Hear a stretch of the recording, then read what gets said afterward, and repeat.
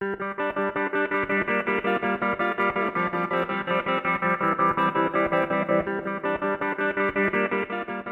and welcome to ignani.com. C#.NET Programming, version 4.0. Level 2, Chapter 1, Part C. In this video, I will continue with the topic, Language Interoperability, which is one of the highlights of .NET Platform, and how C# plays its role in language interoperability. When we say language interoperability, what we really mean by this is that classes written in one language are able to talk directly to classes written in another language. To be more specific, we can say that a class written in one language can be inherited by a class written in another language. Check out this code, written in VB.NET.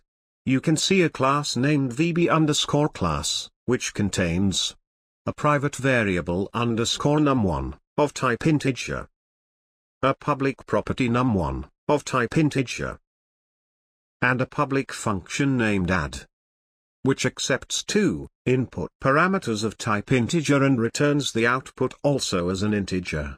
Check out this code, which is written in C#. Here the first line is importing the VB library namespace.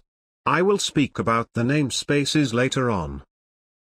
The C# class in this code belongs to a different namespace called CS library.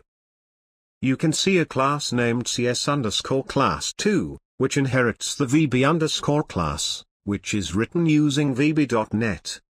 This code demonstrates how a class written in VB.NET language is being inherited by a class written in C# language.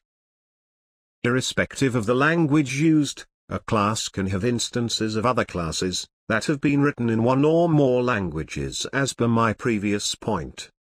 An object written in one language can directly call and make use of methods or properties from another object written in another language.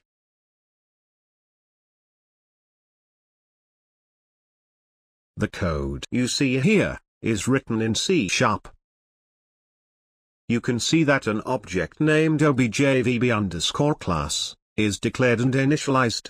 It is of type VB_class. It is the same VB_class that you saw previously, which was written using VB.NET language. You can see that using this object, we are able to access the property num1, and also assign a value to it.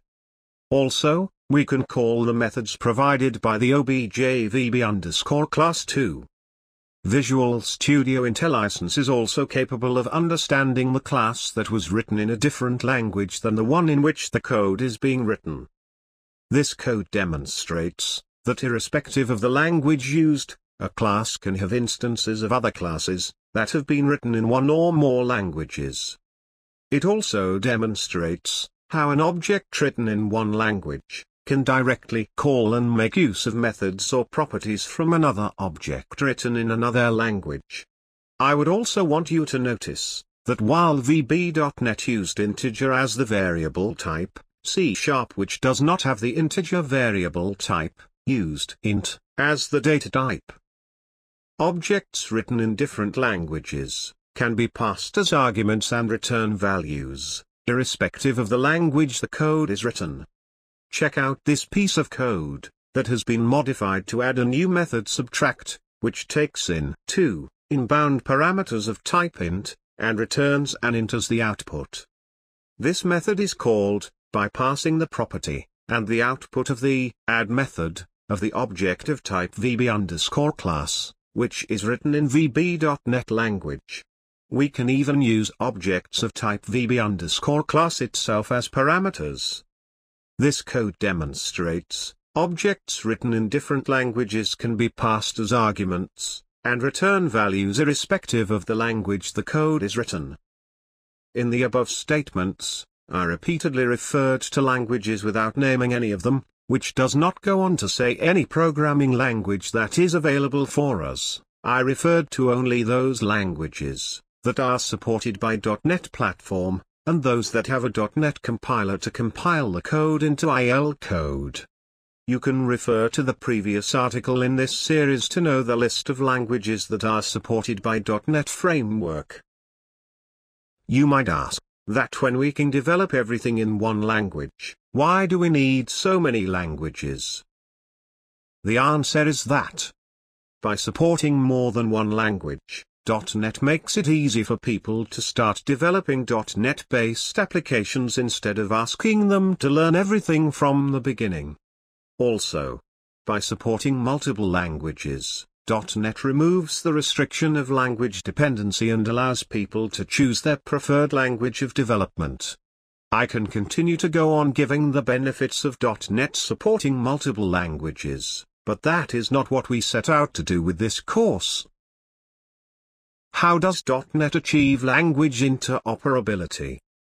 Since developers use a wide variety of tools and technologies, each of them supporting different features and types, it has historically been difficult to ensure language interoperability. However, language compilers and tools that target the CLR, short for Common Language Runtime, benefit from the runtime's built-in support for language interoperability. For a class to derive from, or have instances of other classes, it should have the knowledge about all the data types used by the other classes. This is why strong data typing is so important. Strong data typing, that I spoke about in our previous video, helps in achieving language interoperability. Let us take an example of a method written in VB.NET, defined to return an integer, a data type available in VB.NET. C# does not have any data type of that name. If only the C# compiler knows how to map a VB.NET integer data type to some known type in C#, the problem will be solved. Common Type System defines how types are declared. Common Language Specification works with CTS to ensure language interoperability. Common Type System. .NET solves this data type mapping problem by using the Common Type System, CTS. CTS defines how types are declared, used, and managed in the CLR. The CTS predefines data types that are available in IL, so that all language compilers that target the .NET framework will produce compiled code that is ultimately based on these types. If we get back to our previous example, the IL type int32 maps exactly to the Visual Basic 2010's integer, which is actually a 32-bit signed integer. This int32 has a corresponding data type in C# called int. And all the other languages that target .NET framework have it, but with different keywords. When the code from VB.NET, or C# or other languages are compiled into IL, they all are simply mapped as int32. In the same way, there is a mapping for all types. In .NET Framework, System.Object is the common base type from where all the other types are derived. IL provides a number of predefined primitive data types. IL makes a strong distinction between value types and reference types. Value types are those where the variable stores its data directly, whereas in case of reference type, variable simply stores the address at which the corresponding data can be found. IL also specifies the manner in which the data is stored for both value and reference types. In case of a value type, the data is stored in stack, whereas for reference types they are always stored in an area of memory known as the managed heap. However, if value types are declared as fields within reference types, they will be stored in line on the heap. In the coming chapters, I will cover the stack and the heap and how they work. Also, I will cover the list of all built-in value types in the coming chapters. Common Language Specification CLS works with the CTS to ensure language interoperability. Different languages provide different set of features which comes in the way of language interoperability. To fully interact with other objects regardless of the language they were implemented in, objects must expose to callers, only those features that are common to all the languages that target .NET Framework. Common Language Specification specifies a set of minimum standards that all compilers targeting .NET must support. The CLS was designed to be large enough to include the language constructs that are commonly needed by developers, yet small enough that most languages are able to support it. This does not mean that we are not supposed to write non-CLS code. The restriction of using CLS-compliant features applies only to public and protected members of public classes. Within private implementations of the classes, you can have non-CLS compliant code, because code in other assemblies cannot access this part of your code anyway, and hence does not affect language interoperability. For C# developers, the CLS will not affect your code very much, because there are very few non-CLS compliant features of C#. This means that C# language by itself is CLS compliant to a large extent. It is perfectly acceptable to write non-CLS compliant code. However, if you do, the compiled IL code is not guaranteed to be fully language interoperable.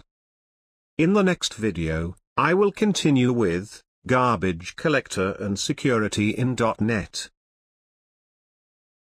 If you have any questions or need more information on any part of this video, please use the forum at ignani.com. We will be happy to help you. You can find a lot of free video tutorials, training materials, how-to videos, and much more at our site www.ignani.com. Use our forum topic related to this tutorial to get answers to all your questions. We would want your learning process as interactive as possible. Feel free to contact us.